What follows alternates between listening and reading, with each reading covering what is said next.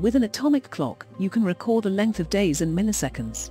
They were invented in the 1970s, and since that time the length of the day has become slightly more than 24 hours.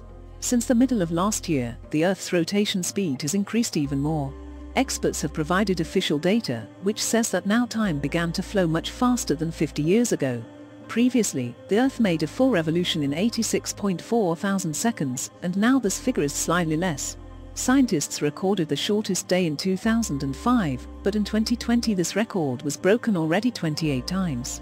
For example, on July 19, 2020, the day ended 1.4602 milliseconds earlier than expected. This day was the shortest for the entire observation period. Since the 1970s, 27 leap seconds have been added to keep atomic time to keep up with solar time. This is very important for the correct operation of satellites and a variety of communication equipment. The slightest mismatch in time can lead to serious failures. The last time leap seconds was added before the new year 2016.